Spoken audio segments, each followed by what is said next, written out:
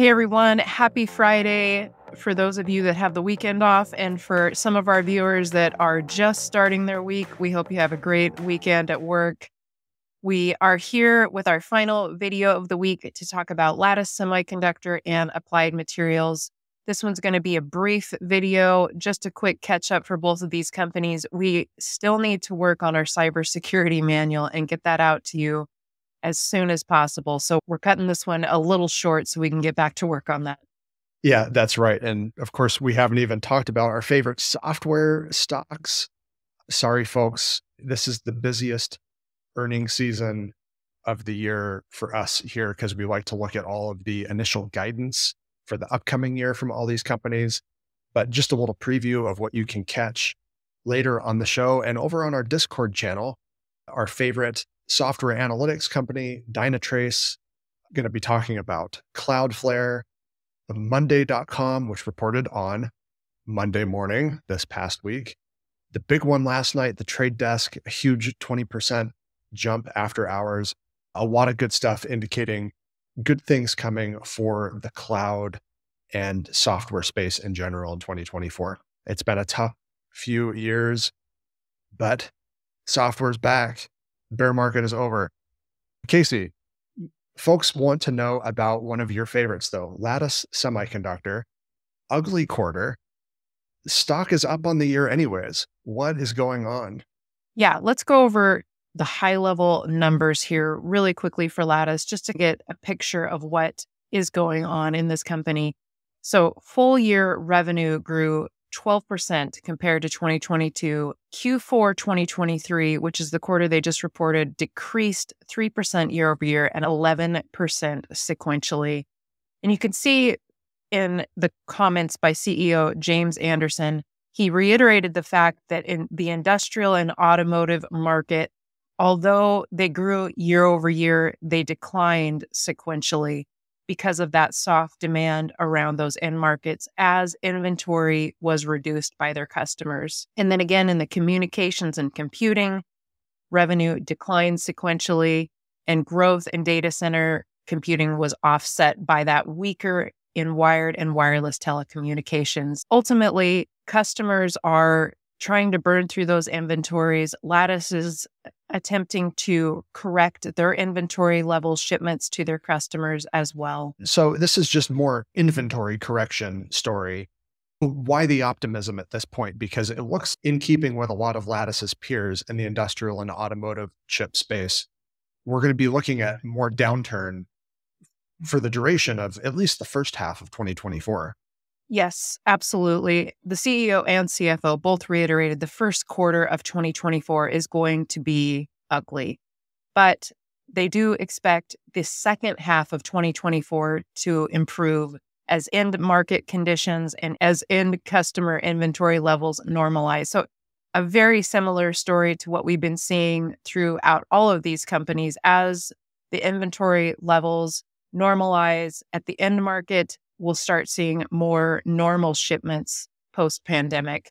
And Lattice is very well poised for this. They talked again about their portfolio expansion. They have a lot of new products. They have the most products they ever have had in their history. Yeah, and maybe one other reason for optimism. Again, this was a question over on the brand new Discord channel.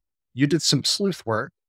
There's a really big new application for Lattice's FPGAs. Interestingly enough, that customer not adopting the latest and greatest chips from Lattice. So room for improvement?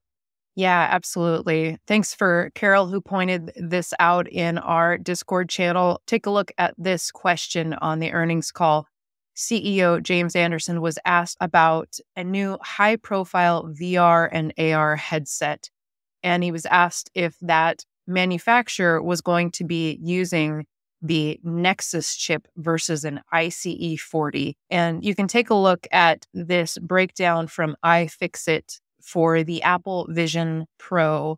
You can see that the Lattice Semiconductor chip is highlighted there, and they utilize the ICE 40, not the latest Nexus chip from Lattice. Even Apple is not utilizing the latest and greatest chip, so there's room for growth there at Lattice. So I guess end of story here. Yeah, ugly first half of 2024, but still a favorite stock for the long term, Casey? Yeah, absolutely. Gross profit margin still at 70% for this last quarter. They have fantastic balance sheets, awesome product lineup, and a great management team. I'm still a fan of Lattice Semiconductor. Okay, let's talk about one of your favorites, Nick, and one we have owned since 2018, Applied Materials. Yeah, I had to look. I think even older than that was our first real nibble. Going on year 7, at least with Applied Materials, almost 500% total return on our initial investment anyways.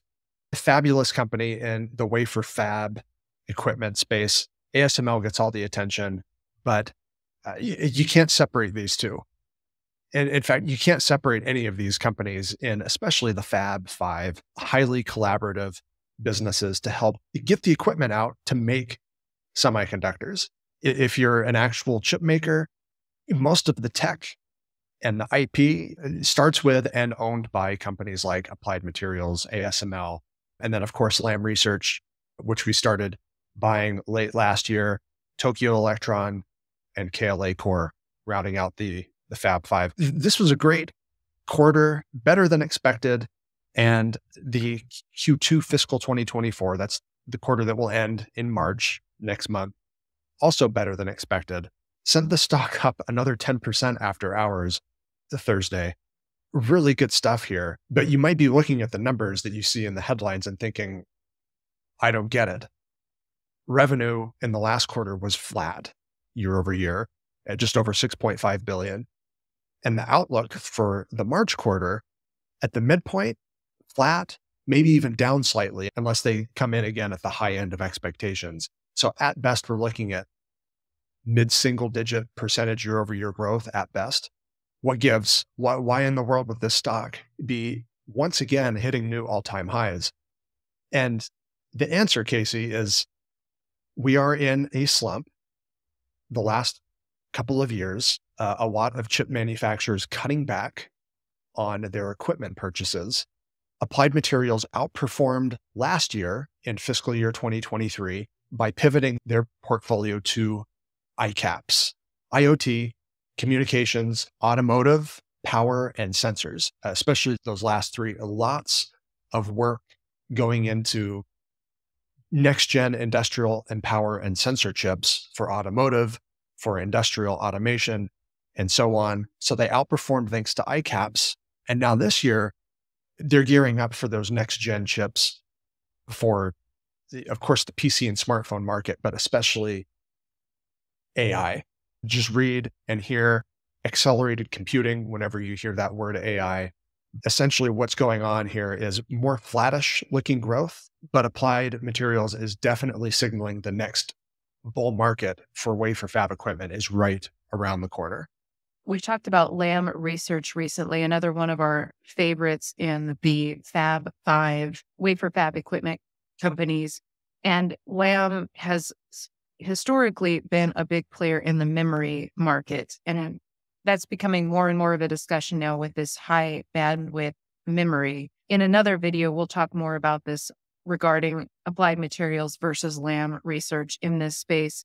But let's talk about Applied's global services. That's the software, subscription, and equipment services segment. That grew 8% last quarter and is on pace for low teens % growth this year. It's a giant in software-based investment in the semiconductor industry. There's been a lot of discussion this year regarding ASML's high NA EUV machine. Does Applied Materials have any collaboration and partnership with ASML going forward? Yeah, for sure. And maybe one more thing, Casey, on that AGS, Applied Global Services, $6 billion annualized run rate revenue. This is about 1/4 of their business.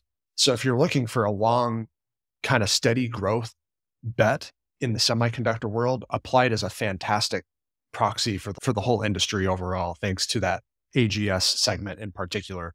But yeah, high NA EUV, lots of talk on that. ASML stock up big this year on optimism that high NA EUV is on the cusp of widespread adoption. And we're excited about that too. We own ASML stock, more than happy to keep holding it. But we're a little concerned about some hype surrounding that. And there was a question about this on the last earnings call. Again, I think, Casey, this probably deserves its own video at some point in the next couple of months discussing this. But there seems to be some apprehension about full-blown widespread adoption of high NA. Part of it's not just the expense of the machine itself. It's not the $300 to $400 million price tag per machine. But, the things have been invented, they've been built, but you have to now, if you're a chip maker, you have to figure out how to actually use it. And that costs money too. And if you don't get it right, if you don't have a usable chip lineup as a result of that process, you've wasted a lot of time and a lot of money. So we think what doesn't get a lot of attention is, again, like you said, Casey, Applied Materials' very complementary business with ASML. For example, that Sculpta machine we talked about last March that they kind of pulled some of the curtain away from so people could get a better look at it almost a year ago, helping with multi-patterning steps to help extend the usefulness of the previous generation EUV machines from ASML. And so I think a lot of attention going towards the high NA EUV, saying this is the next generation of chips, going to be all based on this technology, but we're not so sure. So what we're looking at over the next 5 years as being more of the growth driver and propelling chip technology forward is materials, patterning, and packaging technology.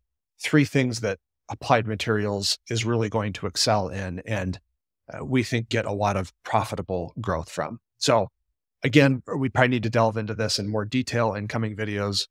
I guess stay tuned, right? Applied Materials versus ASML and Applied Materials versus Lam, 2 separate videos. Is that, I don't know, maybe not a fair comparison, but there you go. All right. I think that's a wrap on videos this week. I hope you all have a fantastic weekend. We'll have much more coming your way next week. And just a reminder, if you would like to join the membership here on YouTube or on Ko-fi, we have much more discussion about all kinds of things over on our Discord channel, and we're able to get much more information out on that and answer questions much more readily there. So please, if you're interested in that, it's just $5 a month and you can get access to all of that information. Otherwise, please subscribe to the channel. It helps us out a lot, and we will see you again soon at Chipstock Investor.